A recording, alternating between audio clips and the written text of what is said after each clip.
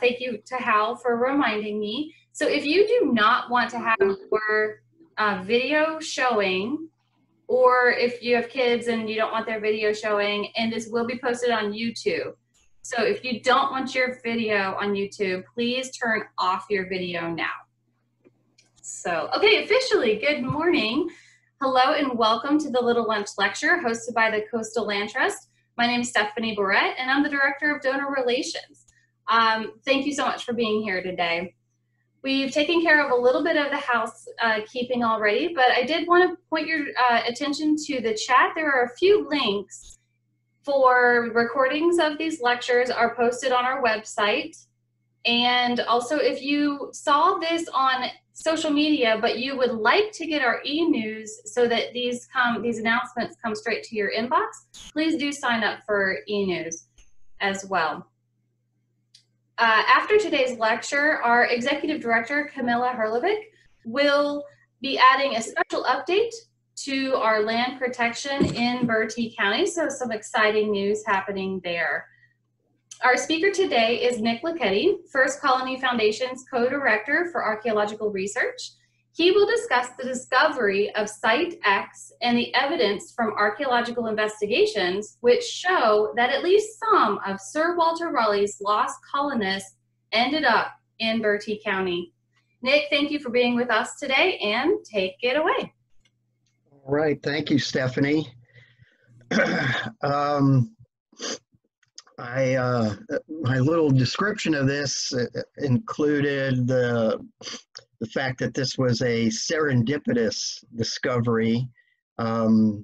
This was not a archaeological survey by design to try and find lost colonist sites. With that said, begin with the location. For those of you who may not know where Bertie County is, across the Chowan River from Edenton, and it is, this area is perhaps not coincidentally 50 miles inland from the mouth of the Albemarle Sound, which is what John White, when he made his report after his return to North Carolina and not finding any of the 1587 colonists. His report said the plan was for those colonists to move 50 miles into the Main. So this just happens to be about that distance. The property originally was a 1,400-acre farm called Ball Gray, and it was purchased by a developer who planned and got approved by the county to build 2,800 residential units, I think, and a marina. But a North Carolina provision in Coastal Area Management Act required the developer to do an archaeological survey of the property to see if there were any significant archaeological sites. And this is Serendipity 1 comes in here.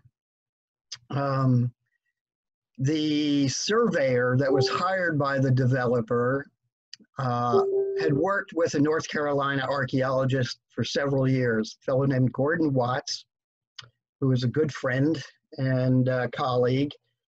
And I got a call from Gordon one day saying, we've got this huge survey to do and we're really booked. Can you come and help us out? So we jumped at the opportunity. This is the James River Institute for Archaeology. I am a principal archaeologist there. So yeah, we said, Gordon, we'd love to. And we then went ahead in 2006, 2007, surveyed the entire 1,400 acres. What you're looking at now is a map that shows part of the property in every shovel test hole that we dug, or our crew dug on the property. And there is a major site that was already known on the property, an Indian village called Mediquem. Several archaeological investigations had been conducted there in years past. So the fact that that site was there was known. But in addition to really identifying the boundaries of Metacum, several other major sites were found. The BR 245 is actually the site of Governor Thomas Pollock, an early 18th century governor of North Carolina. But 31 BR 246 is a small site, as you can see, that's on the periphery of the Indian village. And it was at that site, this is a finger of land, so you can see it's not a very broad or expansive piece of land. But our testing down there, and you can, these are the few test holes we dug there. And of course, we found Native American pottery. We also found these two or three sherds, and these are green and yellow glazed pieces of Surrey, Hampshire borderware. And this is where serendipity 1A, if you will kick in. In my decades of doing archaeology in Virginia, I was very fortunate to be able to work on a number of first settlement sites in Virginia and do a lot of survey work that identified other first settlement sites. And they always seem to have borderware in Virginia. So this was interesting, but at the time we really, and there, I'm sorry, here is an example of more complete borderware objects. These are all from Jamestown rediscovery, where there are just mountains of borderware have been excavated at Jamestown. But we didn't really, as I mentioned, make too much of the presence of borderware here because theoretically it's made throughout the 17th century. And the reason is we know that a trader, Nathaniel Batts, was in the area. Nathaniel Batts, I think all North Carolina historians agree, was the first permanent English settler in North Carolina in around 1655.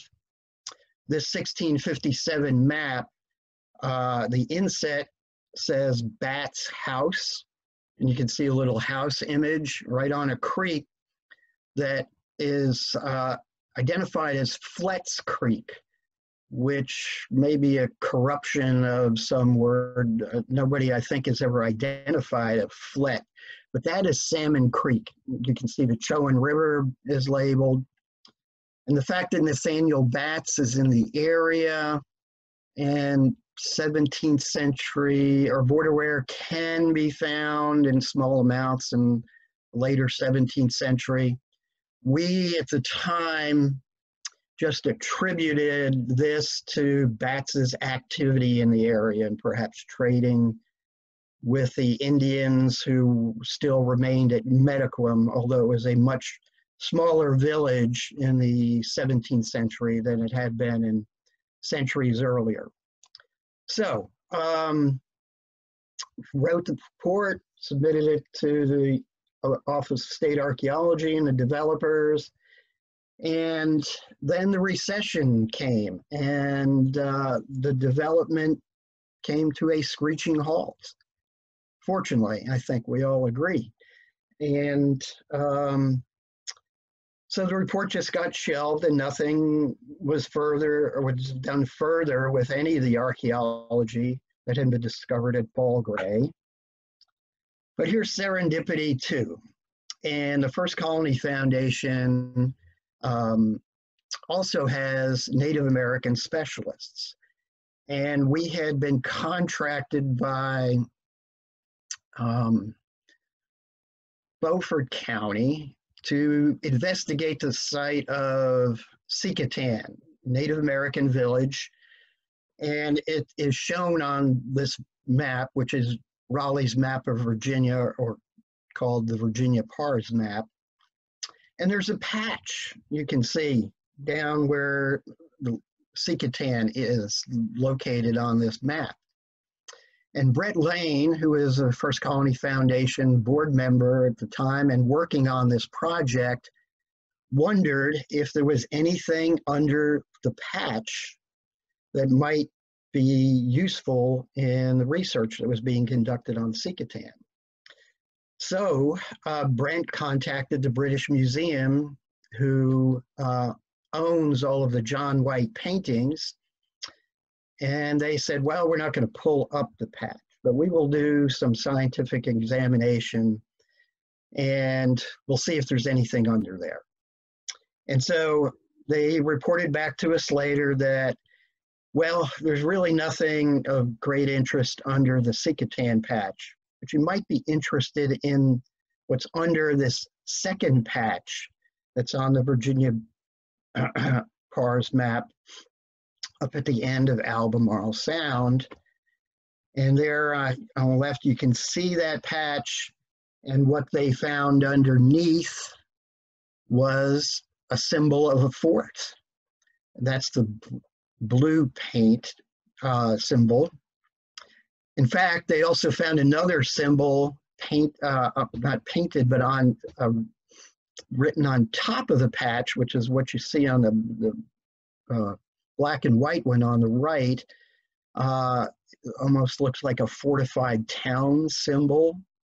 And this is in the very general area of the confluence of the Chowan and Albemarle and Salmon Creek. Now, why someone put a patch over this is still a question of much debate among many of us with no real answer. But the effect of that is this shows that the English had some significant interest in this area. Wait a minute, we found some border wear here, which could date to the 16th century, late 16th century. Let's look again at the artifacts that we recovered from our survey from that site. And what went unrecognized at the time was this not very commonly found artifact, and we found the sherd on the lower left. It's part of something called North Devon baluster jar or fish jar. These examples here are, again, from Jamestown Rediscovery.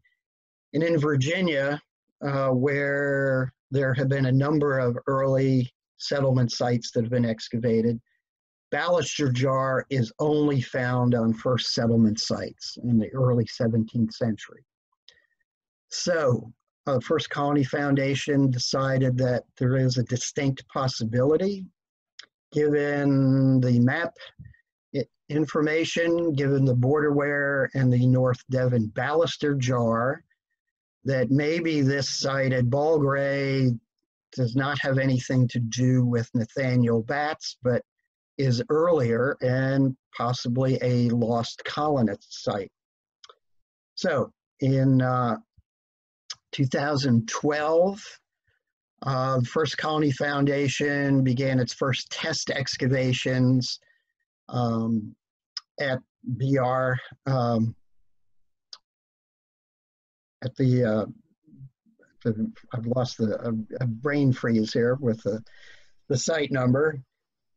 And here we are with the test excavations and found more sherds of green and yellow glazed border wear, which led to excavation of about 7 to 10 days each year, except for 2013.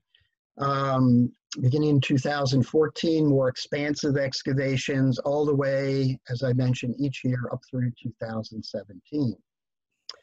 And what those excavations produced, and here's, you can see all the areas that were excavated, fairly substantial area, but again on a very narrow landform with swamp on both sides. And as you might expect, being on the periphery of this Native American village, just hundreds and hundreds and hundreds of sherds of Native American pottery, but also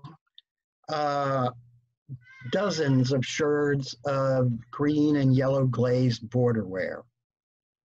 Also, more sherds of this North Devon baluster jar, fish jar. So really some pretty strong evidence was recovered that there's something going on here that predates the time of Nathaniel Batts in North Carolina. In addition to pottery, some other artifacts that could be associated with an earlier activity here. On the left is an aglet, and this is actually an unusually large one, which is early 16th and early 17th century. Aglets are the plastic tip of your shoelaces to keep them from unraveling. But in the 16th and 17th century, a lot of clothing was actually held together by cords, and the cords had these copper alloy tips, again, to keep them from unraveling. And we find these on all early 17th century sites in Virginia. And then on the right, two priming pans from a snap-ons. This kind of gun lock is known in the late 16th century, more common in the 17th century, but it is developed and employed in the 16th century. So more interesting artifacts that could be related to the pottery aspect of everything. So we removed all of the topsoil and overburden down to this level of subsoil where archaeological features appear. And there were lots of them, but they all turned out to be Native American features. So all of the ceramics were mixed in this overburden that also contained some 18th century artifacts. This is a natural landing place that seems to have been the landing for the 18th century plantation that was there. So there were some later artifacts in the same layers as the borderware. But what to make of all the borderware? What does it really mean? So we did a distribution to see if it was just randomly scattered across the site, or as you can see here, it actually concentrated in two areas. And that suggested to us that it's not random scatter, that there's some sort of activity going on here where the borderware is concentrated. But still, what does that mean? How are we going to say anything specific about what period the borderware and the baluster jar date to? Well, we really have to look at Virginia sites. There are very few late 17th century sites in North Carolina because it wasn't really settled until after the proprietary period was established. But because Virginia was established in 1607 at Jamestown, there are, by 1635, over 78 named sites in Virginia. And almost 20 of these have been the subject of major excavations. So we looked to those sites to see how much borderware was found on those sites, when it was found. And one thing to bear in mind as we go through this to look at the analysis of that is how much area was excavated at Site X in regard to some of these other Virginia sites. And I didn't have all the Virginia sites put on, but I just put a handful, I think, that are representative of the fact that in comparison to the Virginia sites, Site X has been or has very limited area of excavation, very, very significantly less than virtually all of the Virginia sites. So bear that in mind. And just a few of the Virginia sites that date from, were established in 1618 and 1619. Just to give you some idea of the scope of these, this is Flowerdew 100, a major plantation in Prince George County. This is Martin's 100, also established 1618, that had not only this fortified area and company compound, but several suburb sites. This is about 5 miles down the river from Jamestown Island. Kings Mill Plantation, which is between Martin's 100 and Jamestown Island, also had a number of sites that dated to the 1620s that were excavated. So we have this body of information, and then we went and looked at all of it, and I'm not going to show you all of the pages of the borderware survey, but you can see, I think, that from these major sites in Virginia that were excavated, you find little to no borderware. And from Site X, with its very minor excavation area, almost 50 sherds of borderware have come from the excavation of Site X, which is only partially excavated, by the way. So what do we do with this? Well, we made a little graph to show the concentration of, along a date line of where borderware in Virginia occurs. And except for that one outlier with 21, everything concentrates before 1630. And after the dissolution of the Virginia Company in 1624, the Virginia Company of London was the joint stock company that sponsored the colonization of Virginia until the Crown took over in 1624. Things had not been going well. And there may be a change in the supply network that explains why, after about 1630, we don't find Virginia or borderware in Virginia. If we do, it's only in negligible numbers. So we think that this is very strong evidence that all of this predates Nathaniel Batts. All the borderware at Site X cannot be attributed to Batts's 1665 settlement on the other side of Salmon Creek. In fact, Phil Evans did the historical research for this to see if there was any documented English long-lived settlement in this area before Batts, and there is none. And this is the list that's been put together of various English activities in the area, but they're all sort of survey or expeditionary. Nothing of a site where there would be a settlement where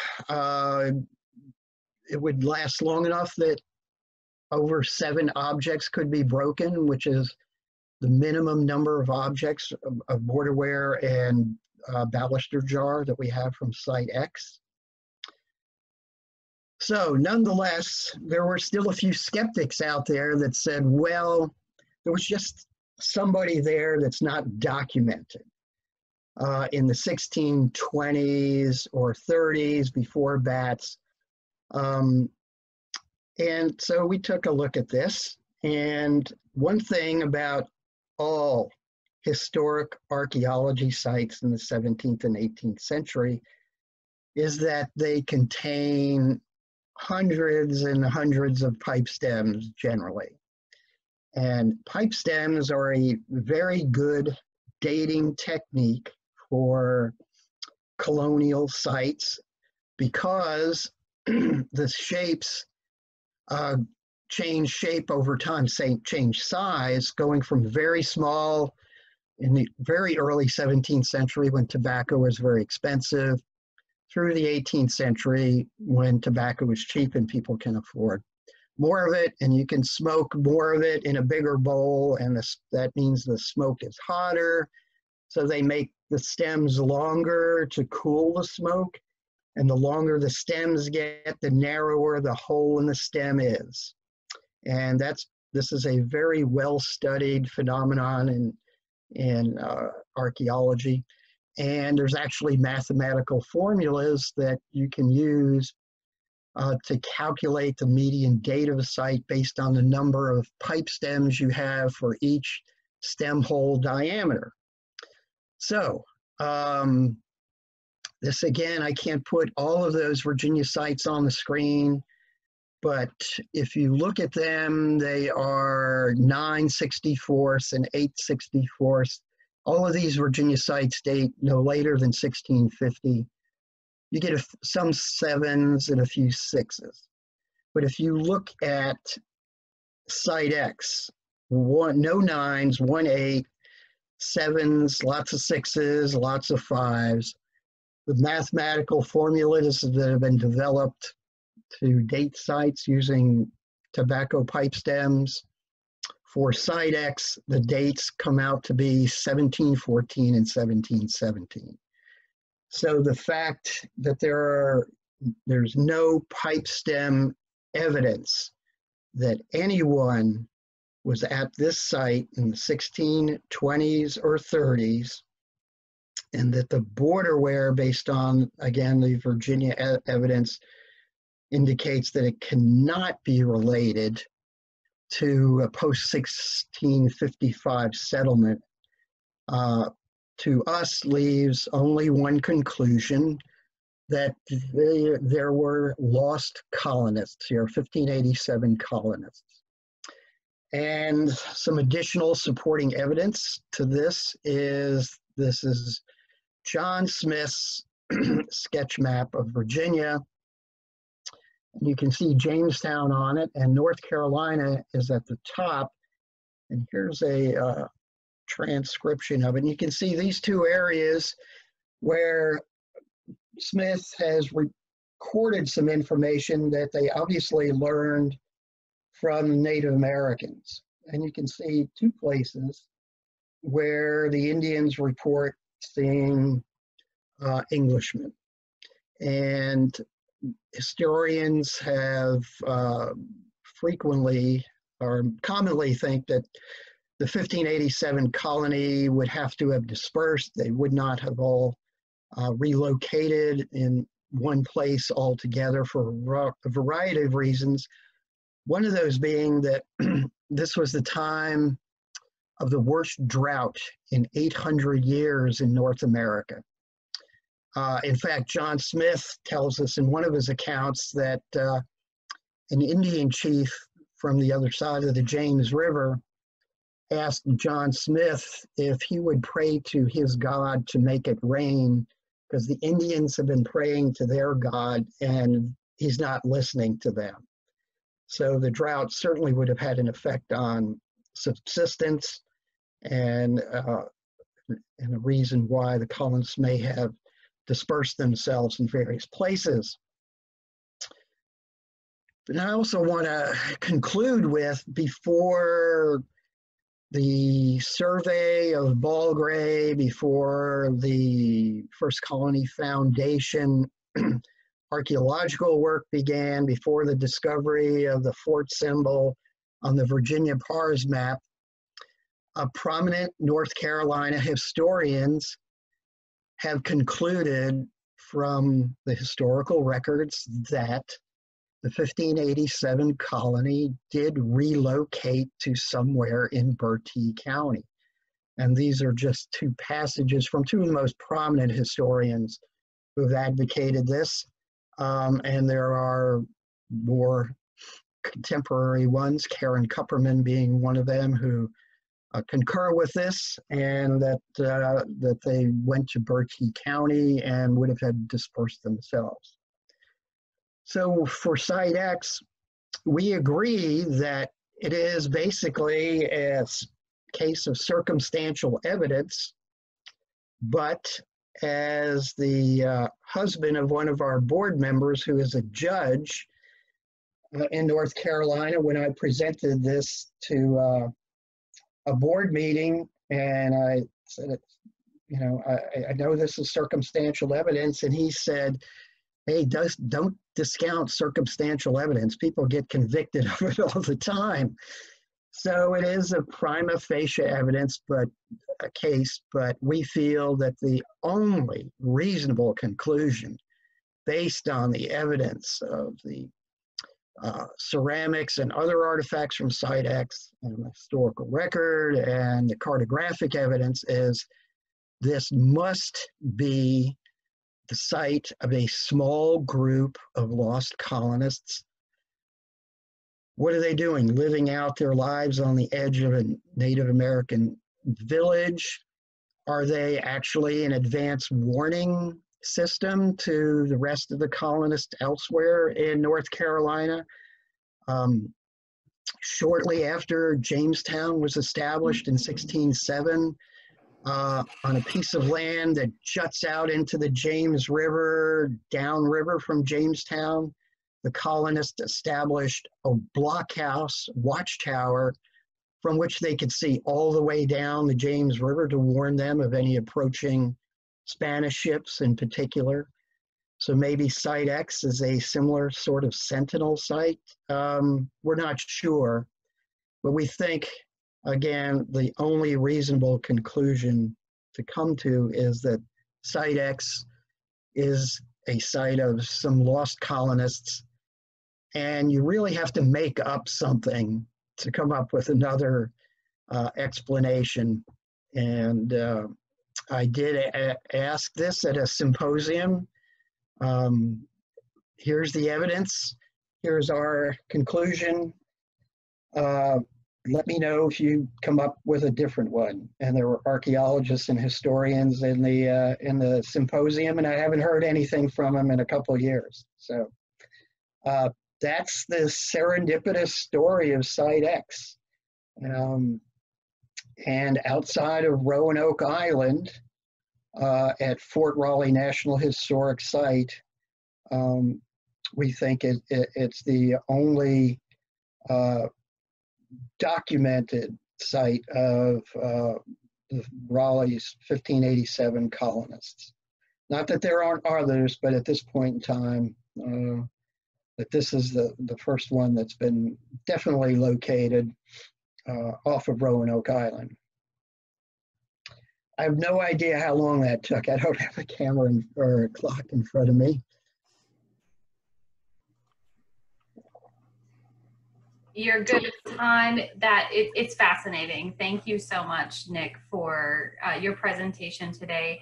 I would invite anyone who has a question to unmute your microphone and ask it. Now would be a good time if you have a question.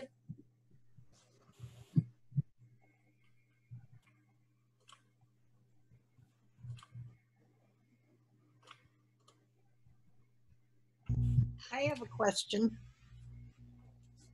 Go ahead.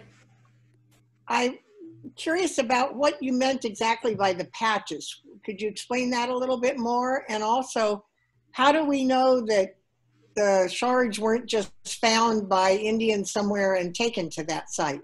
How do we know that someone was using them there of English descent? Oh, I'll answer the second question first. Okay. The Indians had no interest in English ceramics or pottery. They were comfortable with their own way of foodways. They never traded for English pottery. Metal objects, yes, but it's pretty clear they had no interest in the pottery, in English pottery or European pottery, for that matter. The patches, would it help if I went back to that image? Sure. Okay, let me go back to that.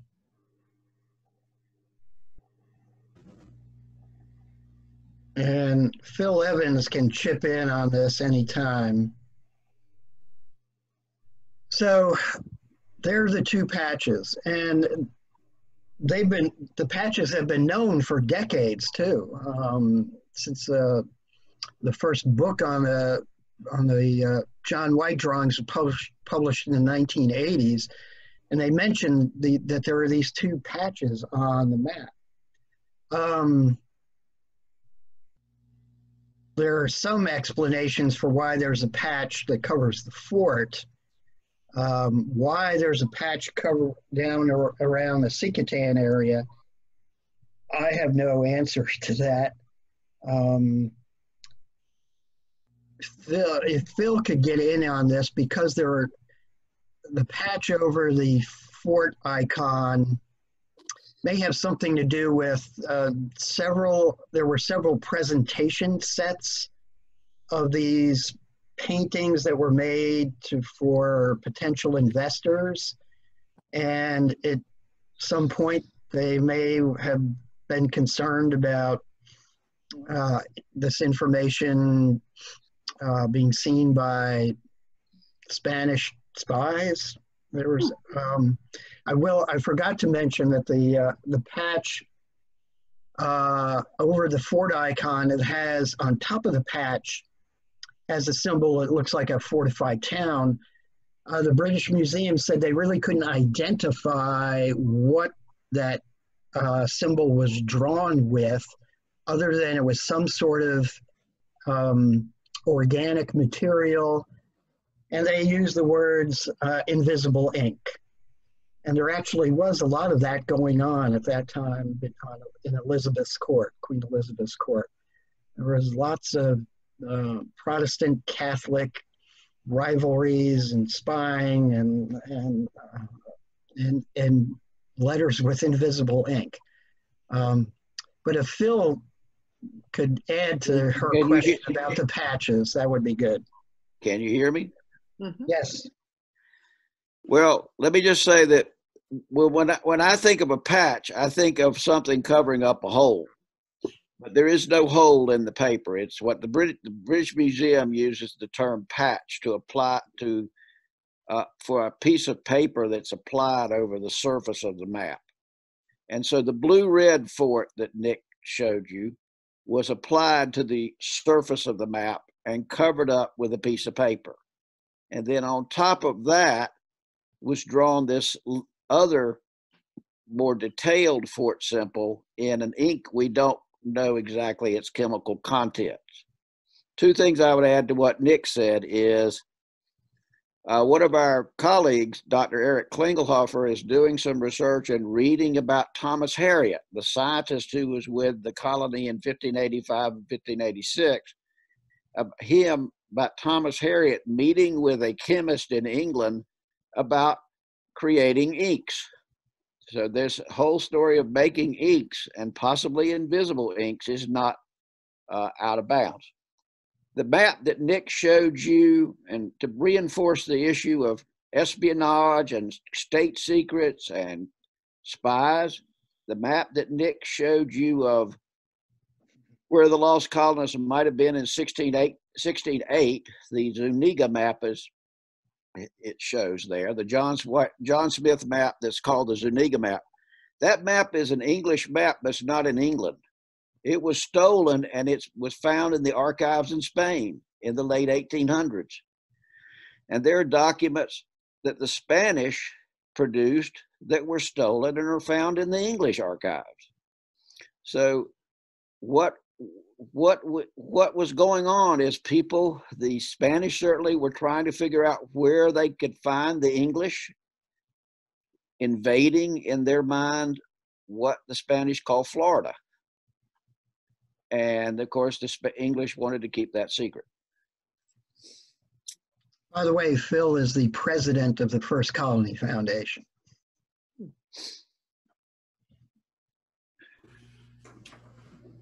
Any other questions? A question, what is the feasibility and desirability of more extensive archaeological investigations now that the site is in state ownership? Well,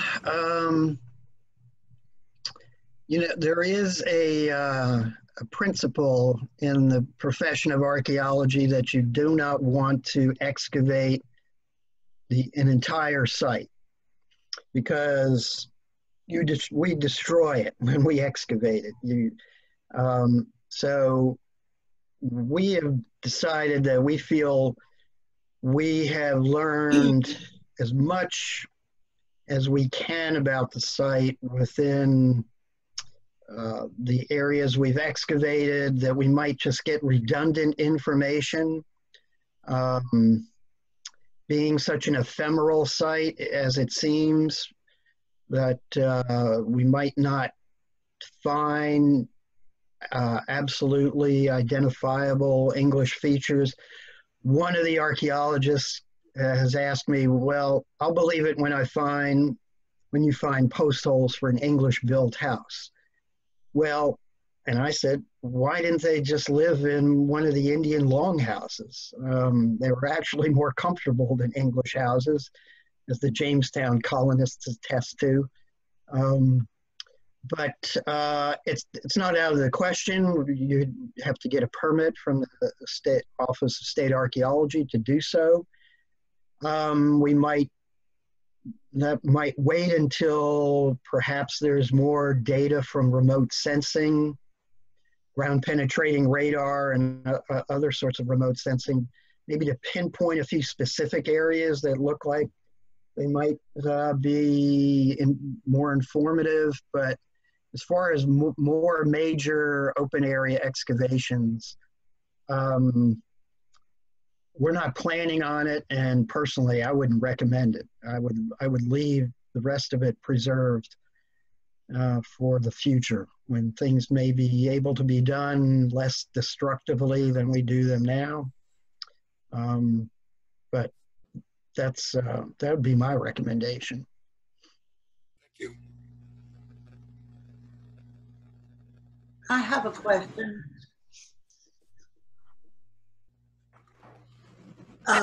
With regard to the patches again, I think I understand that these are literally paper patches on a map. If that's correct, then I'm not clear on who put the patches there, or if you know who did put the patches there. Do we know? And do we know when the patches were put? Let's bring Phil back. The answer is we don't know who put the patches there. We don't know exactly when the patches were put there. They have been there ever since the British Museum acquired these documents in 1865. The ink, or the blue-red ink of the patches, and both patches, the watercolors of both patches and the blue-red ink of the fort symbol, my understanding is that they chemically match the other chemical signatures of the reds and the blues and the other colors that you see on the map. And the paper of the patches is the same paper of the base map.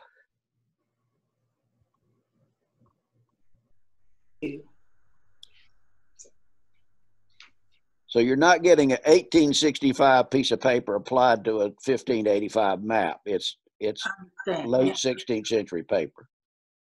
Thank you very much.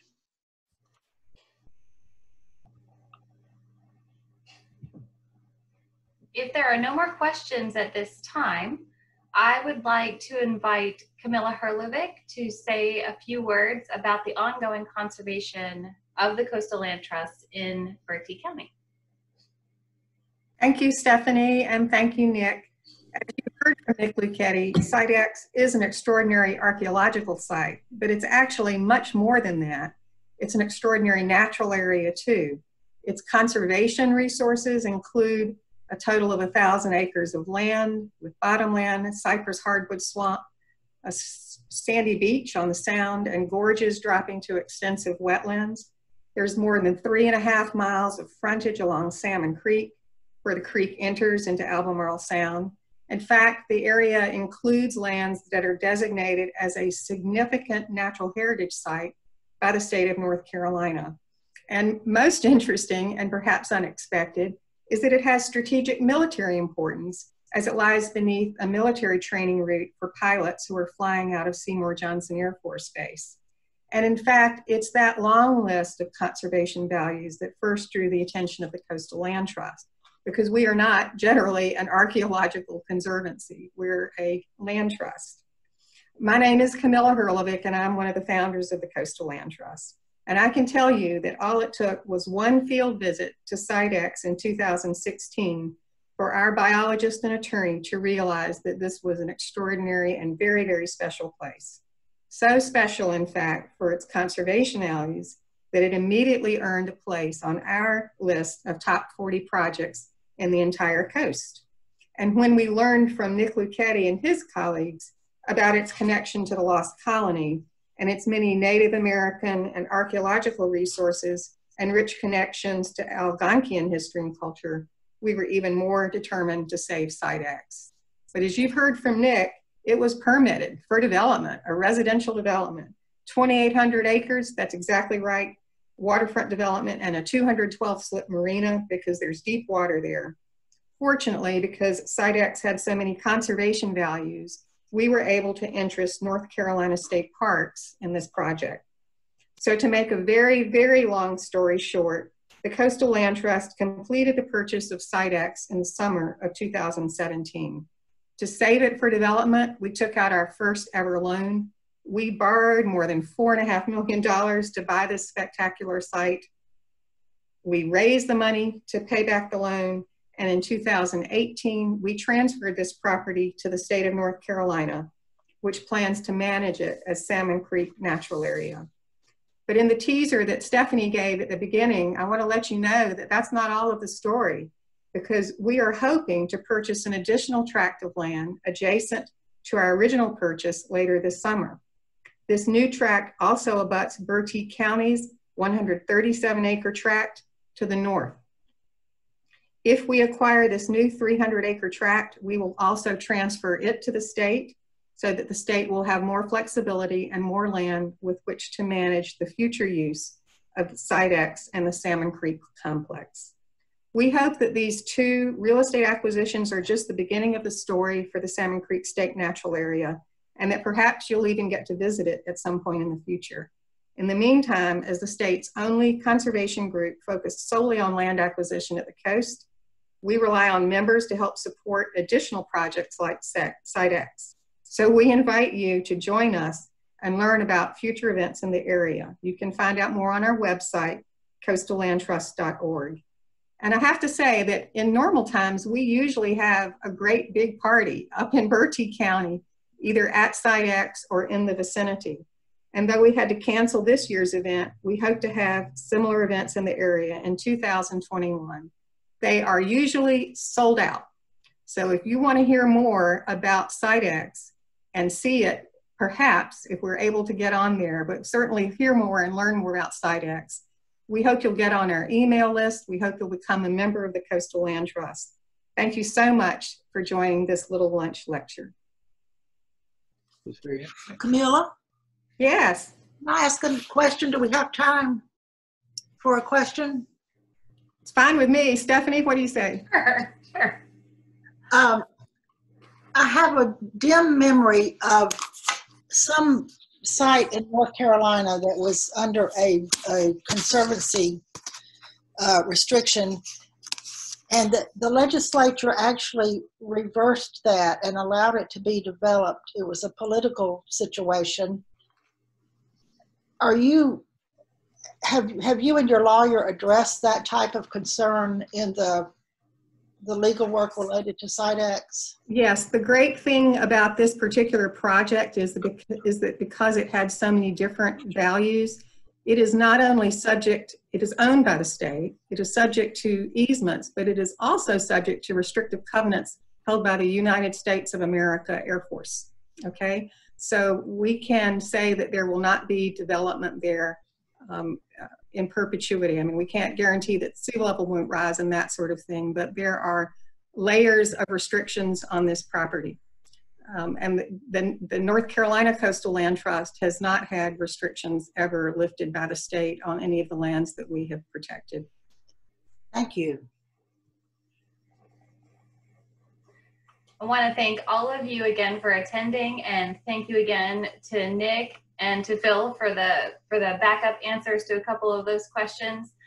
It's such a fascinating story, and we really appreciate your time to be with us today to share your expertise on this story. The video of this lecture will be posted online at coastallandtrust.org/lectures, and I invite you to check those out anytime you want, or to share it with a friend. I wanted to let you know about our upcoming Little Lunch lectures. Next week, May 29th, Janice Allen, the Coastal Land Trust Director of Land Protection, will be talking about the Croatan. The title of her talk is Our Forest to Enjoy and Protect, and she will be talking about some of the very special land protection that we have done in the Croatan in recent years and our focus there. And then June 5th, Sarah Crate is the Outreach Director from the Longleaf Alliance, and she will be talking a little bit about that alliance and conservation partnerships to protect longleaf pine ecosystems in the Southeast. Hope you'll join us for another Little Lunch lecture soon. Thanks again for being here, and we'll see you. Take care. Have a great weekend.